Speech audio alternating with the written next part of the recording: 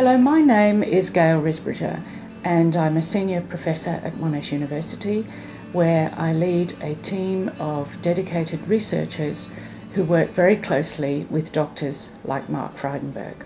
I'm Mark Frydenberg. I'm a professor of urology and a prostate cancer surgeon. 20 years ago, Gail Risbridger and I first formed a team where, as a surgeon and scientist, we worked together to try and get the best possible research for the best possible outcomes for our patients.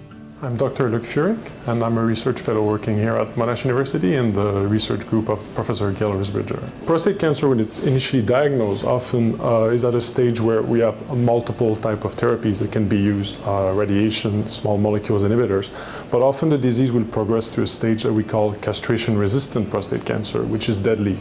And the project that I'm working on that is supported by PCFA, we're trying to validate new molecules, new inhibitors that can actually kill cell at this stage. I'm Dr Renea Taylor and I work at Monash University. We take prostate cancer tissues from patients, we bring them into the laboratory and we try and identify which are the parts of that cancer that are important in terms of finding a new cure.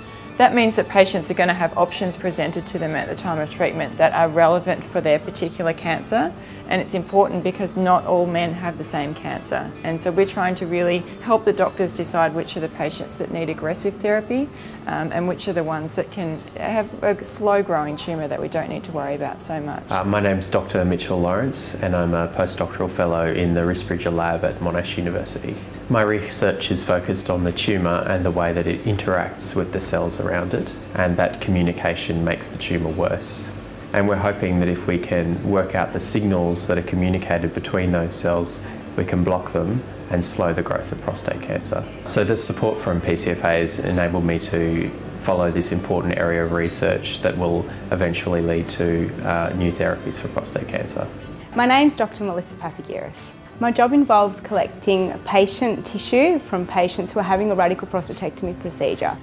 My patients really enjoy the sense of giving back to the research community because what they're going through is something that they never want to see another person have to go through, especially most of them have sons and they don't want their sons to have to go through what they're going through. So they really hope that by enabling our research and by providing us with the tissue specimens that they can it means that in 10 years' time that their sons won't be faced with the same problems that they are today. My name is Dr Stuart Ellem and I'm a Senior Research Fellow in Gail Risbridger's lab here at Monash University. My research looks at the role of oestrogens in the prostate. We know that androgens are very important, but what's often not appreciated is that oestrogens also play a very significant role in the prostate and in prostate disease.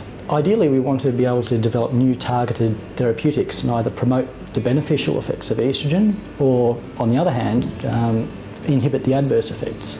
Thanks to the support of Gail Risbridger, who's been a long-term mentor of mine, as well as the support of the Prostate Cancer Foundation of Australia, we've been able to make some significant inroads into estrogen biology, and hopefully this is ultimately going to lead to better outcomes for men with prostate cancer. And I would really like to thank PCFA for giving money and support to young investigators so that they can pursue their research career and eventually bring new cure to prostate cancer.